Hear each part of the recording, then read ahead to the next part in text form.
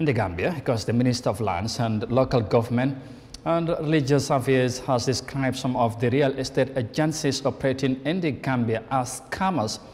Amatenke Ba was speaking at a joint media conference organized by the Minister of Information. Minister Ba said many Gambians are suffering from the hands of the real estate agency owners, but he vowed to take a strong action to protect the public. Now let's have more details of that in this report by Yahya Jammeh. In the Gambia, land disputes have become a major concern for many of the country's citizens, with many of blaming the borough administration for the growing of land dispute in the country.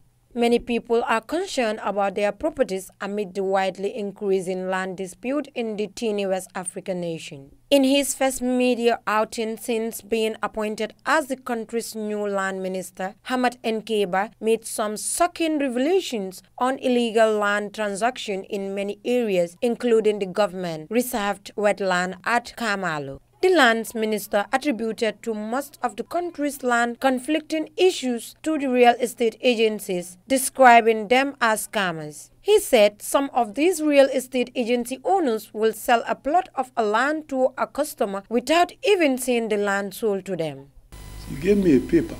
Her mother, her father, her brother, all the money they had in life, they bought a piece of land from an agent that can never show them where the land is.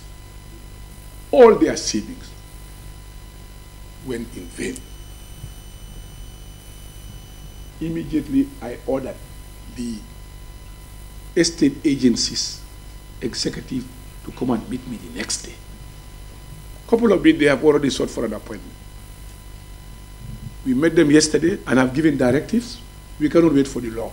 We'll put in regulation to regulate them. From Monday, they are starting to, I'm giving them 2 weeks to produce for them to be gazetted, and we will deal with them in according to law.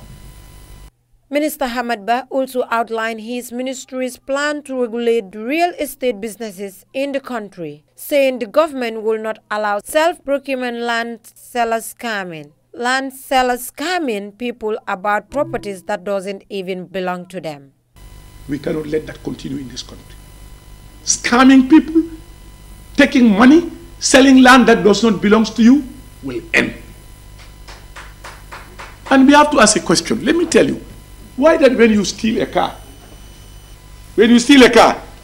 you go to sell it to Sankare. When Sankare is caught, you the one who stole the car and the one who bought it will be arrested and charged. Why when someone sold you land that does not belong to you, him or her, you are never taken to court? Why in this country? Why? You rob people of their saving in their life, and then you go scot-free in the streets. Why those families continue to languish in poverty and dismay? That would end.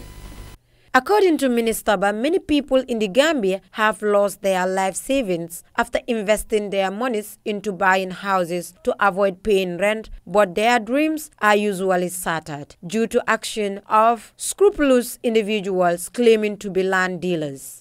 In the Gambia, most people also believe that real estate agencies are mainly responsible for the widely condemned frauds in the land business sector amid the increase in land dispute in the past recent years. Reporting for Eyeafrica News, I am